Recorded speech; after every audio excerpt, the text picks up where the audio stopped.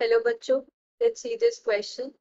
The question says, what weights of P4O6 and P4O10 will be produced by the combustion of 31 gram of P4 in 32 grams of oxygen, leaving no P4 and O2? And the options are 2.75 gram to 9.5 grams. Second option is 27.5 grams and 35.5 grams. Third option is 55 gram and 71 gram. And fourth option is 17.5 grams and 190.5 grams. Okay तो इस question को हम limiting reagent वाले concept से solve करेंगे. की concept is limiting reagent. Limiting reagent ऐसा reagent होता है जो कंपैरेटिवली कम अमाउंट में प्रेजेंट होता है दूसरे के, एंड इसके बेसिस पे हम बताते हैं कि हमारा जो प्रोडक्ट है वो कितना बनेगा. तो पहले हम P4O6 क्लियर करते हैं. सो P4 plus O2 will give P4O6. अब इसको बैलेंस करेंगे तो हमें इसको 3 से मल्टीप्लाई कर दो तो ये बैलेंस इक्वेशन हो गई. सो P4 plus 3O2 will give P4O6. इसके अंदर हम निकाल लेते हैं जैसे मोलर मास जो है, अगर हम देखें P4 का मोलर मास कितना है. मोलर मास अगर मैं लिखूं, मोलर मास P4 का क्या है 31 into 4. So 31 into 4 is 124 grams. अगर ऑक्सीजन का मोलर मास देखो O2 का, ऑक्सीजन का 16 होते हैं और 2 प्रेजेंट है तो 32 ग्राम्स हो गया. सो ये मोलर मास हो गया 124 ग्राम्स, ये 32 ग्राम्स. और हमें गिवन कितना है, अगर मैं यहाँ पे गिवन मास लिखूं, गिवन मास से 31 ग्राम्स ऑफ P4 और ऑक्सीजन का है 32 ग्राम्स. अब नंबर ऑफ मोल्स इजीली निकल जाएंगे. तो मोल्स अगर मैं यहाँ पे मोल्स निकालूं, moles are given mass by molar mass.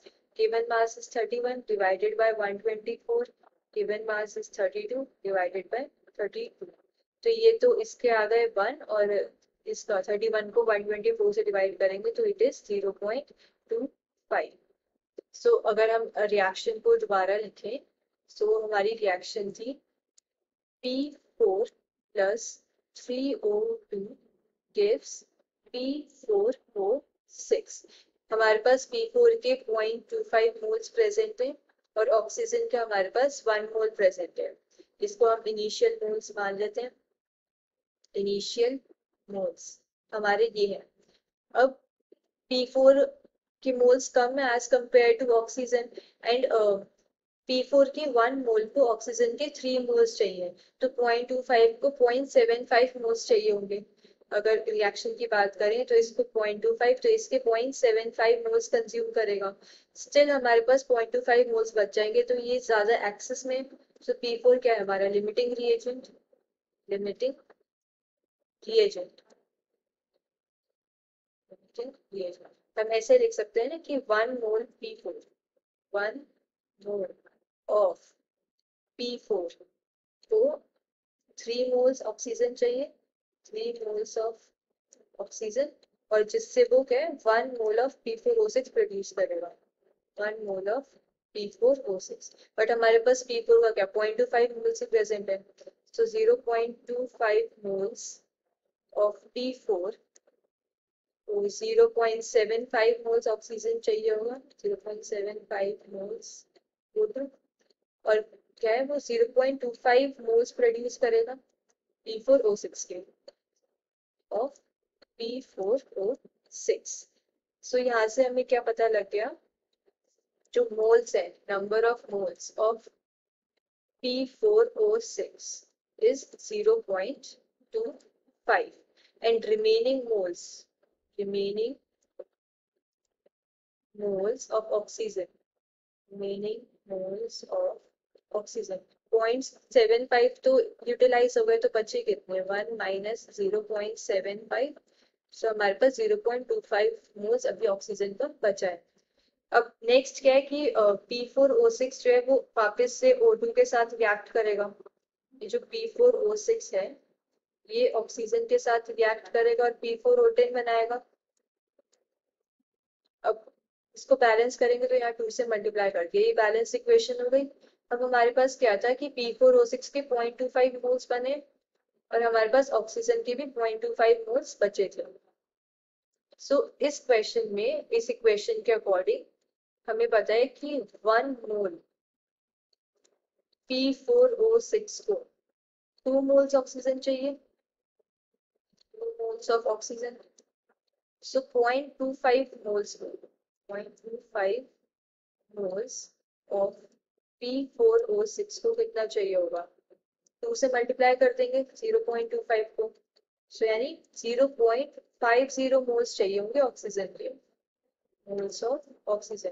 But हमारे पास क्या है, 0.25 मोल्स प्रेजेंट है। सो मीन्स ऑक्सीजन क्या लिमिटिंग रिएजेंट है इस इक्वेशन में, ऑक्सीजन क्या है हमारा लिमिटिंग रिएजेंट है इधर, लिमिटिंग रिएजेंट। हमारे पास 0.25 मोल्स ही प्रेजेंट है, तो हम ऑक्सीजन के अकॉर्डिंग सॉल्व करेंगे कि 2 मोल्स ऑक्सीजन से हमें 2 मोल्स ऑफ ऑक्सीजन से हमें 1 मोल ऑफ P4O10 मिल रहा है, 1 मोल ऑफ P4O10। सो 0.25 मोल से कितना मिलेगा, 0.25 मोल्स से हमें कितना मिलेगा of O2 will give 1/2 into 0.25 moles of P4O10। सो यहाँ से हमें क्या है, मोल्स ऑफ P4O10 मिल रहा है, मोल्स ऑफ P4O10 इज 0.25/2 और इसको हम क्या लिख सकते हैं, 1/8 मोल्स। हमारे पास P4O10 के 1/8 मोल्स है and remaining moles of P4O6, हमारा रिमेनिंग मोल्स ऑफ P4O6 हमारे पास क्या था, 0.25 मोल्स प्रेजेंट थे P4O6 के, बट हमने क्या करा, इसका हाफ मोल्स हमारे यूटिलाइज हो गए P4O10 बनाने में, तो हाफ मोल्स बचेंगे हमारे पास। सो 0.25 माइनस 0.25 के हाफ मोल्स बचे, तो 0.25/2 मोल्स बचे होंगे हमारे पास, moles of P4O6। So moles of P4O6 भी कितने हैं, 0.25/2 और वी कैन राइट एज 1/8। हमारे पास P4O10 के भी 1/8 मोल्स है, P4O6 के भी 1/8 मोल्स है। अब बस हमें कहने गिवन वेट निकालना है। सो गिवन वेट क्या होता है, molar mass into number of moles. So molar mass निकालेंगे हम पहले P4O6 का, P4O6 फॉस्फोरस का mass is 31 into 4 plus oxygen का मास कितना है 16 इंटू 6। सो इसको सॉल्व करने पे हमें क्या मिलेगा, 31 into 4 and 16 into 6 we will get 220। तो इससे अब हम वेट निकाल लेंगे, 220 into 1/8 is equals to 27.5 grams। और ऐसे ही हम इसके लिए निकालेंगे P4O10 के लिए, पहले मोलर मास निकालते हैं P4O10 का। फॉस्फोरस का mass is 31 into 4 plus oxygen का 16 इंटू 10। सो क्या आ गया 284। सो अब गिवन वेट आ जाएगा हमारा 284 इंटू मोल्स क्या है 1/8। सो इसे सॉल्व करने पे क्या आ गया 35.5 ग्राम्स। तो हमारे पास जो है P4O6 का वेट आया 27.5 ग्राम्स और P4O10 का वेट आया 35.5 ग्राम्स। ऑप्शंस में से चेक करेंगे अब हम। So we can say that this option be the final answer is 27.5 gram and 35.5 gram. Hope you understood it well. Best of luck.